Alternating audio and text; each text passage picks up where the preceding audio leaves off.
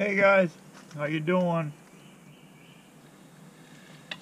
It's that time of year. 100% pure lemongrass. Wow, is this stuff strong? This stuff is strong, buddy. Don't need much of it. I'm going to put a little bit around the entrance here. I'm going to put a little around the entrance of this thing. I'm going to lay that Q-tip up there like that.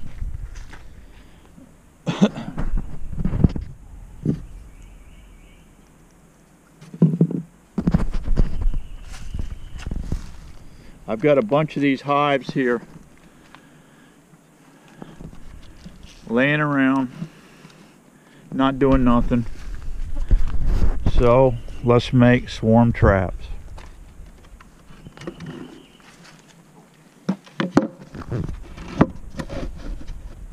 Let's make some swarm traps. All right.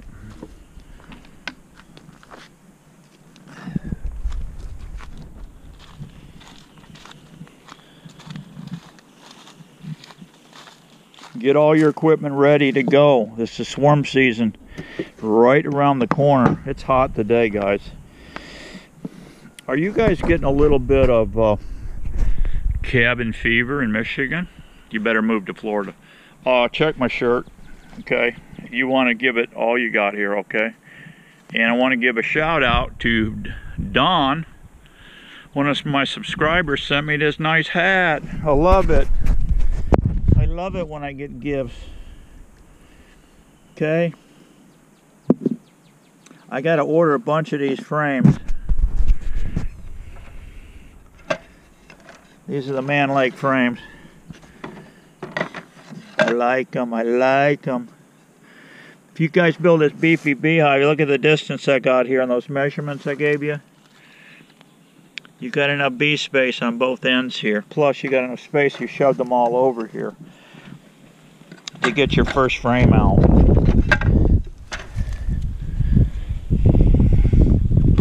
So, we're going to be robbing frames out of other hives soon. But in the meantime, I'm going to have some swarms coming through here. And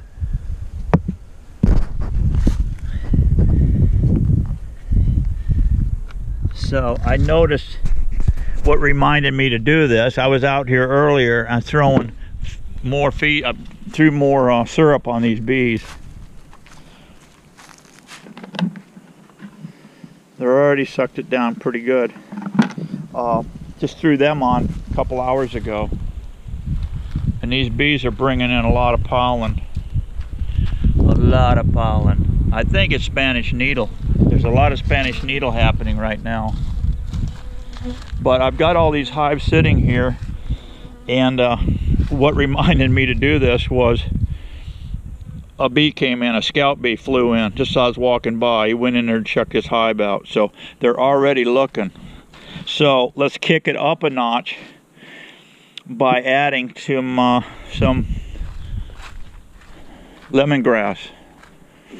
Lemongrass will help those colonies get in here. What do I have in this one? I got some frames in this one also. I need to put a bucket over this. And I need to put some lemongrass in here. Get some lemongrass in this hive too. Just shove it in the hole. Or you can just open the top and give it a couple of sprinkles in there. A couple of drops. That's all you need. You don't need much. A little of this goes a long way.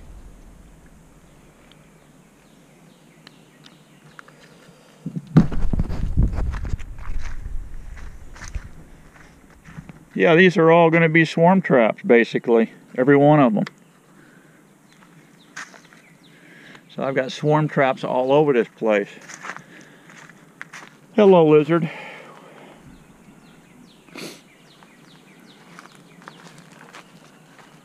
wanted to show you something else up here. I've been knocking out some of these boxes. More beefy beehives. Got a few bottoms ready. Got to get me one more of those. There's some supers over there, and there's actually some beefy beehives. I made some 8-framers. Beefy beehives. There's 3 of them over there, medium. 8-frame medium. But I wanted to show you the difference in the color with this tall earth. This wood preservative, tallearth.com. You mix one package of this stuff per gallon. They send you instructions too, and you got instructions on the back. But that's all it is. It's just looks like sand, and I'm not sure what minerals they have in there. But you dump this one package in with some warm water, and then shake it up in a gallon milk jug, and then dump it in a vat. And then this is the color you get. That's a box that hasn't been treated. This box was treated yesterday. I mean this morning. This was treated this morning. And here's a fresh box that hasn't been treated. You can see it turns it to a patina look to it. I wanted to show you that coloration here. Here's another one. Those have been treated. I just put it in a tote and use a brush and slop it on, and you just bring it out, set it in the sun. I'll paint these tomorrow. This one just got glued up today. I've got 3 more in the barn I just glued up and screwed together. And all I use on these is 4 screws on per side. That's it. It's glued in the center. You guys saw how I glued that up. And I saved the 3/4 by 3/4 piece that came out of here as the handle. But you'll notice on this, here's where they ran the rabbit's cut for the plastic strapping. Well, I just kind of extended the handle out. Just this little 3/4 by 3/4 works great for a handle. Okay guys, get busy. It's won't be long. Florida guys are kicking down here now. We're starting to make some bees, so be happy. See you later. Send me some more hats. I love these.